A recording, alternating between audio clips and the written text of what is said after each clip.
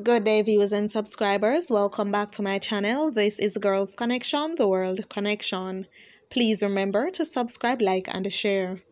Also, click the notification bell to receive daily news updates locally and internationally. Cop charged with wife's murder to stand trial in 2023. Kirk Lawrence, the policeman who was charged with murdering his wife during a dispute at their home in Tower Isle, St. Mary 2 years ago, is to stand trial on July 3, 2023. The date was set by Chief Justice Brian Sykes when the cop's case was mentioned in the St. Mary Circuit Court on Monday. Lawrence was charged with murder in connection with the shooting death of 45-year-old Janet Hardy Lawrence on May 28, 2019. In addition to the trial date being set, a case management hearing is to be held in July of this year.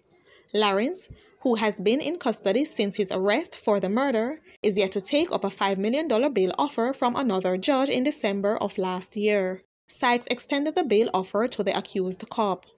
Police blotters indicated that on Tuesday, May 28, 2019, at about 6:30 a.m., Lawrence and his wife, who was a businesswoman, were engaged in an argument at their house in Jamaica Beach, Tower Isle. Residents reported that they then heard loud explosions and alerted the police. On their arrival, the now accused officer, who was assigned to the Trelawney Police Division, was found by his fellow law enforcers at the main entrance to the house. Hardy Lawrence was found with several gunshot wounds and was pronounced dead at hospital.